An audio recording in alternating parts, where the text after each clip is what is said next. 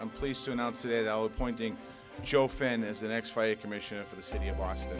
You know, I can't tell you how much of an honor and privilege it is to be named the next commissioner of the oldest and finest fire department in the world.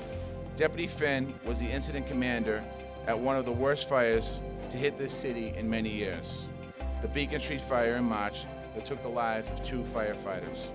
So we need to reach out into the minority communities, form partnerships and outreach programs to attract minority veterans and make them aware of the opportunities to become a Boston firefighter.